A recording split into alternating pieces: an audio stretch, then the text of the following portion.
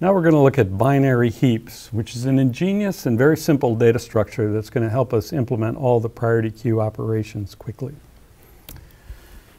So the idea of a binary heap is based on the idea of a complete binary tree. So a complete binary tree, well, first of all, a binary tree is either empty or it's a node with links to left and right binary trees. So that's an example of a binary tree. A complete binary tree is one that's perfectly balanced except possibly for the bottom level. So there might be a few nodes on the bottom level and one level lower than the bottom level, but otherwise all the levels are full. And we'll see how that looks in just a second. The property of a complete tree is that the height of a complete tree with n nodes is the biggest integer less than log base 2 of n. And that's really easy to convince yourself that that's true because the height, if we add nodes one at a time, going from left to right on the bottom level, say, the height only increases when n is a power of 2. Complete binary trees actually happen in nature. Here's an example of one that goes 1, 2, 3, 4 levels at least. So 16 bushes at the end there. All right, now the way we're going to use complete binary trees to implement priority queues is to, first of all, associate information with each node. We'll put our keys in the nodes. And also, we're going to represent it with an array. So when we start putting the keys in the nodes, we're going to impose one more condition that's called heap ordering. And the idea is that the parent's key is going to be no smaller than its children's key, and that's true for every node in the tree.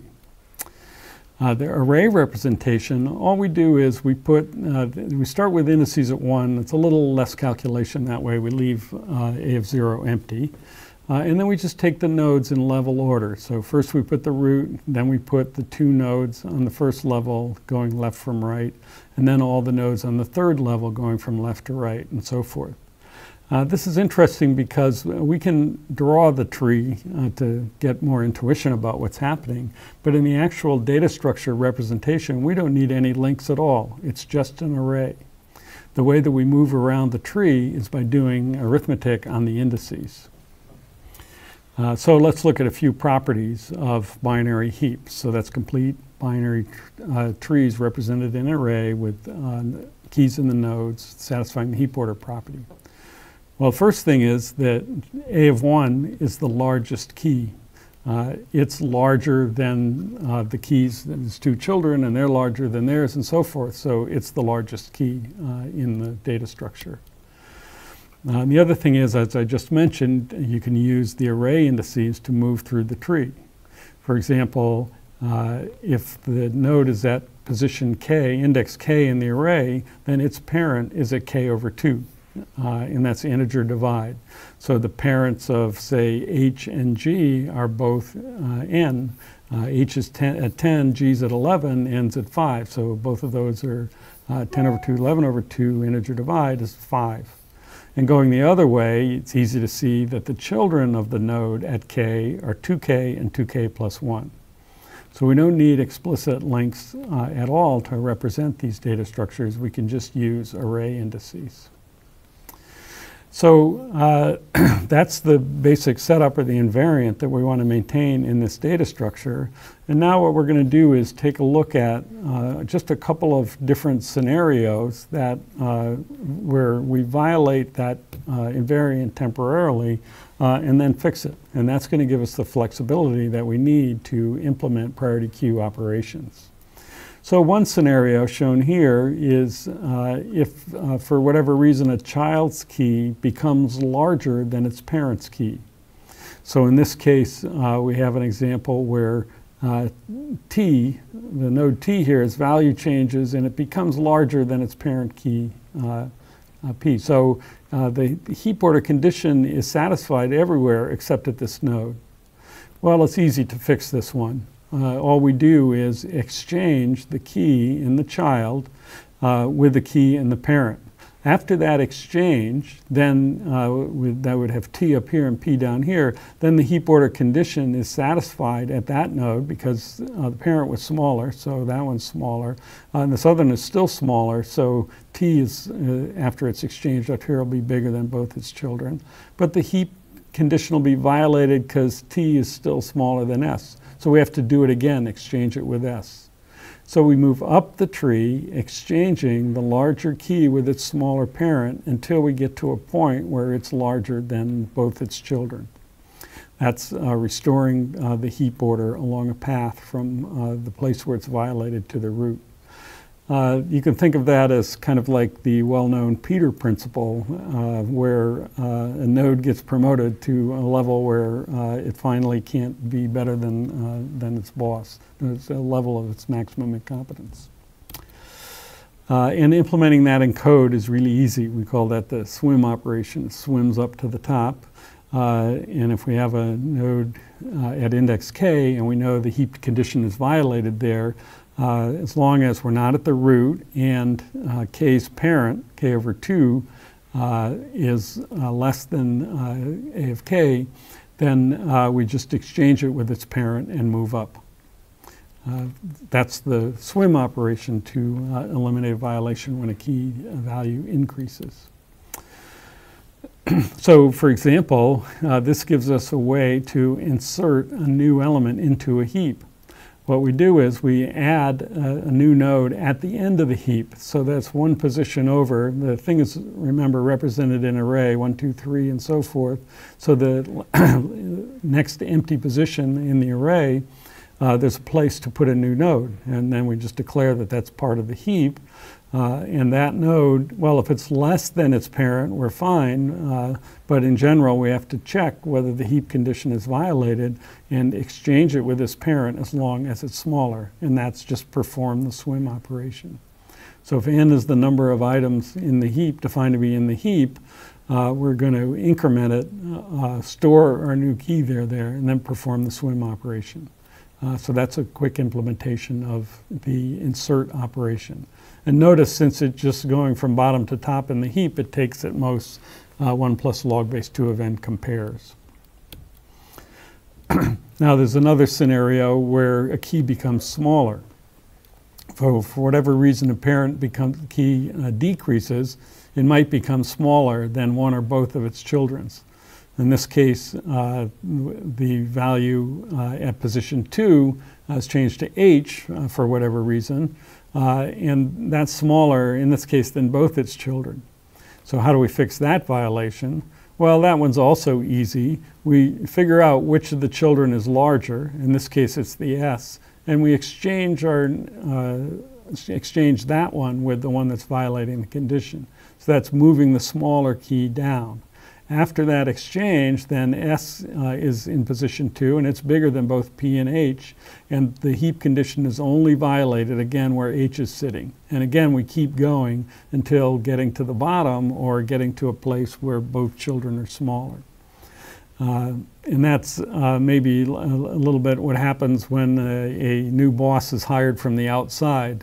And then the two subordinates struggle to take over that position, and then the boss would get demoted to its level of competence. And again, that level of flexibility, here's the implementation of it. And again, it's quite straightforward using the index arithmetic to move around in the heap. And that's called the sync operation because we're going down in the heap. If we're at position k, then what we need to worry about is the nodes at 2k and 2k plus 1.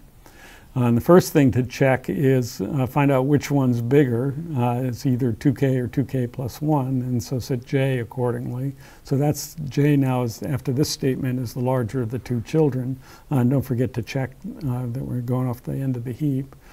And then if the k is not less than either one of those, then we're done.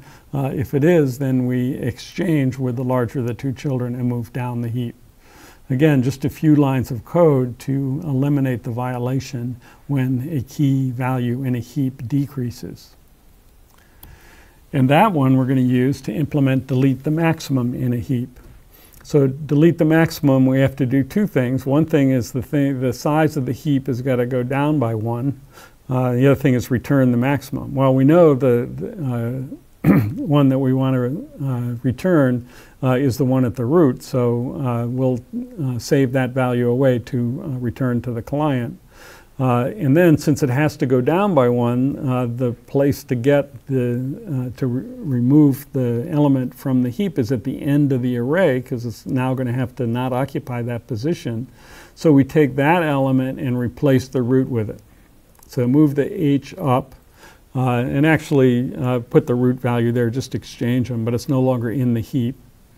Now, that element, which went from the bottom to the top, is most likely going to violate the heap order. It's going to be smaller than both of its children, so we do a sync. Now, in this case, to implement delete max, we save away that value at the root in max, and we eliminate loitering by nulling out that vacated position, then return the max value. So that's an implementation of the delete max operation for a heap using sync, where a key value that decreases goes down in the heap. Let's just take a look at what happens with a real heap with the demo when we do these things. And you'll have a good feeling for how this data structure works. We're starting at some point where we have these 10 keys in a heap, and it's heap ordered. So we've drawn the data structure with the links, so we have an intuition for what's going on. But all the program sees is the array in gray at the bottom, where T's in position 1, P and R position 2 and 3, and so forth. So now suppose that we're supposed to add S. So to add it to the heap, that's got to go in the position at the end. And then now we've added it to the heap by just incrementing n and putting it in there. But now we have to bring the heap order back into condition. And so that's going to, that key is larger than its parent, so we're going to swim it up.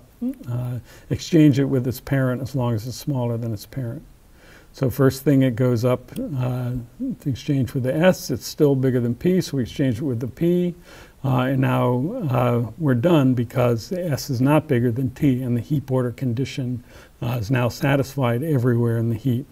So with just 2 exchanges, we insert that new element into the heap in this case. Now suppose the next operation is remove the maximum. So we're going to take T and we're going to exchange it with the last element, and then declare that to be no longer part of the heap. So now we have to bring the heap order back because it might be violated at the root. So now we invoke the sync, where we exchange that node with the larger of its 2 children until we find a place where it's larger than both its children. So S is the larger of the 2 children, R and S, and now H is still smaller than both its children, so we promote the larger, which is P. Now H has no right child, just a left child, and it's larger than that one, so we're finished with that operation. We've removed the maximum, and we still have our data structure heap ordered, and our n keys stored in the first n positions in the array. Let's remove the maximum again. Again, we take it out by exchanging this time G with the root, and then decrease the size of the heap by 1, just take that out. Now the node at the root violates the heap order, so we have to exchange it with the largest of its 2 children. In this case, that's R. Again, G is not larger than its 2 children, so we have to exchange it with the larger of the 2, that's O. And now we're done, we've removed the largest again. Now suppose we insert S back into the heap. That's adding it at the end, violates the heap order, exchange it with the parent who's smaller, and keep doing until we get to a place where it's larger than its 2 children. In this case, S goes all the way up to the root, and it's all heap ordered again. So that's a little survey of some operations on a heap, and you can see how every operation is done with just a few exchanges along the path from the bottom to the top, or the top to the bottom. Okay, here's the complete Java implementation of a priority queue using the binary heap data structure. It's actually not so different from the elementary implementations that we looked at in the last section. Our representation is an array of keys and a size. That's the number of items in the heap. For simplicity, we'll show the code where the client gives the capacity of the heap. We can use a resizing array in an industrial strength implementation, the same that we did for stacks and other data structures where we use arrays. So we'll build a new array of keys, and we have to use an ugly cast because we can't have generic arrays in Java. So it's comparable, and we need one more than the capacity to handle this thing where we don't use position 0. So the priority queue operations is the insert and del max that we just showed in the previous slides. Isent is just checking whether n is equal to 0. We have the swim and sync functions that we showed earlier, and then we have helper functions, less and exchange, that access the array directly so that the code doesn't have to access them directly. That's a complete implementation of priority queues in Java. And this implementation by itself is extremely significant because it's really very simple, optimal representation of the data, and only a little arithmetic with array indices. But as you can see by looking at this table, it gives us a way to implement priority queues where both operations are guaranteed to happen in log n time. Now, experts have worked to come up with improvements on this, and there are slight improvements possible. We can make the heap D-way rather than just 2-way, and depending on the frequency of execution of the insert and del max operations, that might work out better. There's an advanced data structure called a Fibonacci heap where inserts are done in constant time and delete max done in log n time on average over all the operations. But that one's generally too complicated to use in practice. But still, again, using theory as a guide, maybe there's a way to, to decrease costs a little bit from binary heaps. And of course, we cannot get down to having constant time for all operations. Why? Well, we can sort with a heap by inserting all the elements and then deleting the maximum and getting a sort done. And that would be linear time if we had this kind of variation, if we had constant time operations for both insert and del max. But for certain applications, we can get close to constant time for one or the other operations, and that'll be useful in different implementations. Now, there's an important consideration that we have to bring up related to the programming language. And this is a more general consideration than usually we bring into focus in algorithms, but it's worthwhile mentioning. We're assuming that the client doesn't get to change the keys while they're on the priority queue. And it's better not to assume that. It's better to arrange for that in our implementations by using keys that are immutable, whose values don't change. There's many reasons that immutable keys that programming languages provide the capability to build immutable keys, and this is a fine example of one. And we'll talk more about that in a minute. The other things that we didn't talk about in the implementation should throw an exception if the client tries to delete from an empty priority queue. And we should have a no argument constructor and use a resizing array to account for gradual growth and shrinkage in an industrial strength implementation. Usually we provide two implementations, one that's max-oriented and one that's min-oriented, so that nobody gets confused, and they're the same except less and greater are switched. We'll see later on there's times when we want to expand the API and provide other operations like removing an arbitrary item from the priority queue, or give the client in the API the capability of changing the priority of an item. Our sink and swim methods are good for making this happen, but we'll delay these implementations until we need them in a more complicated algorithm. So what about immutability? In every thing in Java is implemented as a data type, a set of values and operations on those values. And the idea of a mutable data type is you can't change the value once it's created. So that's kind of like when you when you create a literal value to be assigned to an integer, it has that value. Here's an example, say using the a data type for vectors. It might be a way to implement vectors. So we put the word final to means that the instance methods can't be overridden. And not only that, instance variables are private. They can't be seen from the outside and they don't change. And so a constructor for an immutable vector data type, it might take an array as its argument. And that array has got values stored in it, say of doubles, and those can change. But what an immutable implementation would do would be to copy those values into the local data array instance variable. And then those values are not going to change. And the instance methods won't change them, and the client can't change them. So that value stays the same. Lots of implementations, data type implementations in Java are immutable, like string is immutable. When you create a string, that value doesn't change. If you want a new string, you have to create a new string using concatenation or some other operation. And the same with the wrapper types like integer and double or color and lots of things. Whereas, on the other hand, sometimes the whole purpose of a data type is to maintain a changing value. Like a good example is a counter or a stack. So you wouldn't put those things on a priority queue because the value is changing, but the other ones you would.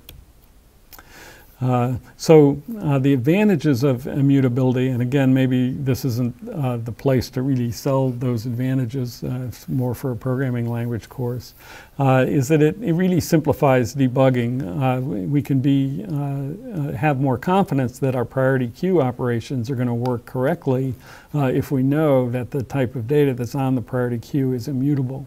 If the client could change the values, how do we know that the heap order operation is preserved? If we want the client to be able to change the values, we're going to provide methods for that purpose, as I just mentioned. And there's many other reasons that people use immutable data types. There is a disadvantage that you have to create a new object for every data type value, but for a lot of applications, that disadvantage is not viewed to be significant compared to the advantages. Here's a quote from one of Java's architect, Josh Block. Classes should be immutable unless there's a very good reason to make them mutable.